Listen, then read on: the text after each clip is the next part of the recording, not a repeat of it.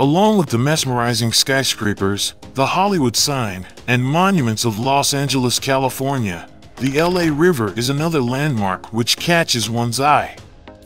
Although referred to as a river, it is a massive concrete embankment and floor which acts as a drainage system. With its headwaters in the Simi Hills and Santa Susana Mountains, it spans for 51 miles from Canoga Park all the way down to Long Beach, where it converges into the Pacific Ocean at San Pedro Bay. The concrete embankments of the LA River have in time become a cinematic icon, appearing in globally acclaimed movies such as Transformers and Terminator 2. Back in the day, the LA River was the primary source of water, and its tributaries supported many colonial and indigenous communities. With the coming of the 1900s and the boom of population, people built their homes and establishments along the banks and floodplain of the river. With heavy rainfall, there were many floods within the period of 1900 to 1940, which reportedly cost hundreds of lives and property of those that settled. As means of mitigating casualties, the U.S. Army Corps of Engineers decided to line the banks and floor of the river and its tributaries with concrete to create an intricate network of water drainage channels. The project was a massive success, but the construction of these concrete embankments in the mid-90s have over time caused intensive damage both socially and environmentally. Instead of being a focus for communities along its 51-mile-long course, the river separates them, exacerbating profound cultural and economic divisions. Those communities, particularly toward the southern end of the river, tended to be racial and ethnic minorities who are challenged by deteriorating social, economic, and environmental conditions. The construction of the freeway system during the 1950s and 60s displaced nearly 250,000 people.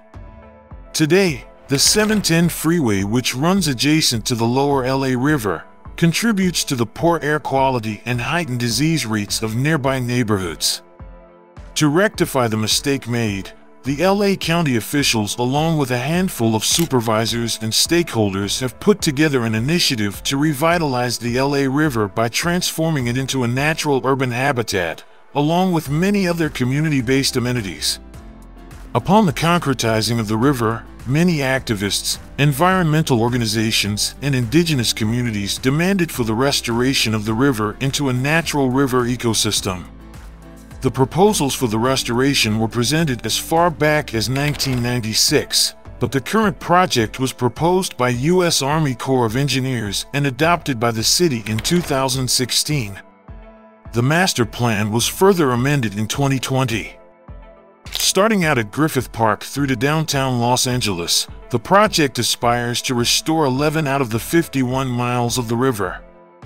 The project will likely restore hundreds of acres of land for several flora and fauna, walking trails, and natural areas while maintaining the flood risk management facade. It will also instate 14,200 construction jobs and a further 2,700 permanent jobs over a period of completion of 25 to 50 years. Among the future work identified in the plan are parks, trails, floodplain reclamation, community centers, and construction of low-income housing. With the entirety of the project being highlighted in the 2020 update to the Los Angeles River Revitalization Master Plan, the project is broken down into segments: Upper LA River Master Plan and Lower LA River Revitalization Plan. The Upper LA River Master Plan primarily highlights the revitalization of the river from its sources at Canoga Park down to Vernon. Along with enhancing the waters of the main river, it also identifies tributaries in which this project can be implemented.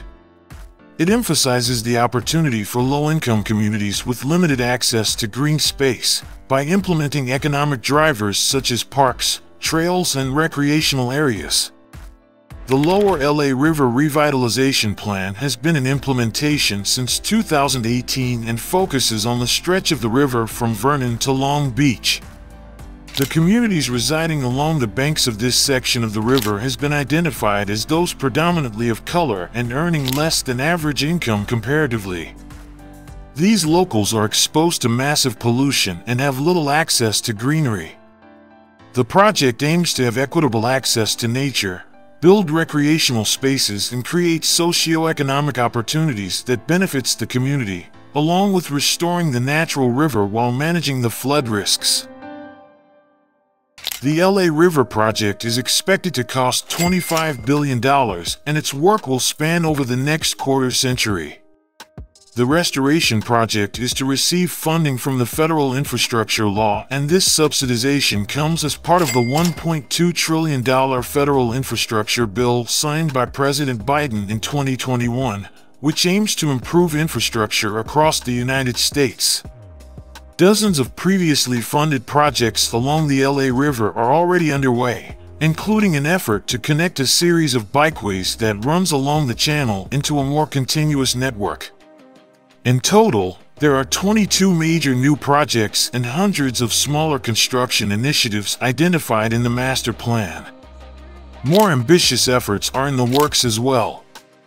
Playing a major role in the revitalization project, architect Frank Gehry has unveiled a bold plan to uplift the profiles of Southern California's poorest, most densely crowded communities along the backbone of the county's flood control system. Gehry's plan includes elevated platform parks, massive bridge-like green spaces above the flood channel's musty floor. These parks would stretch nearly a mile over both rivers and support a lush landscape of trees, grass, scenic ponds, horse trails, and walking paths. The platform parks are big-ticket projects that could take a decade or more to build. Gehry has also planned to build a cultural center as part of the LA River project. It is projected to cost $150 million, and the center will be built on a riverside parcel currently used as a county maintenance yard just north of the massive 710 and 105 freeway interchange. The cultural center will include a large concert hall, artist studios, restaurants, and a large plaza where everyone can interact.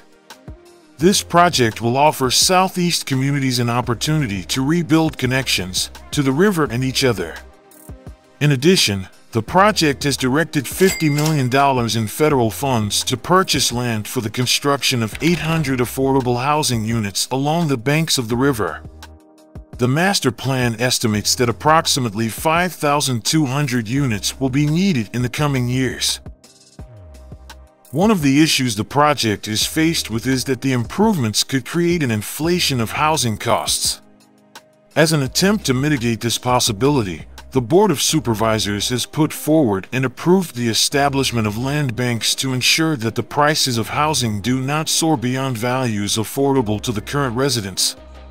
On top of that, people fear that Gehry's high-profile amenities will attract upscale developers, leading to displacement of thousands of people in the area who now call it home. Many stakeholders who were initially supporting the LA River restoration withdrew their support from it eventually, as the project will not wholly remove the concrete lining of the river channel. While the riverway will be refurbished with natural landscape and environments, the paved structure will remain intact. The failure to create a natural course of the river has led to many key environment conservation groups to withdraw their support. Without further land reclamation and expansion, it would not be possible to maintain the current flood capacity of the river. The inclusion of natural landscape of flora, fauna, and shrubbery will undoubtedly lead to slowing down the rate of water flow in the river, potentially heightening the risk of flooding and damaging the establishments along the river banks. The region of the LA River along Glassell Park was opened to the public in early 2022.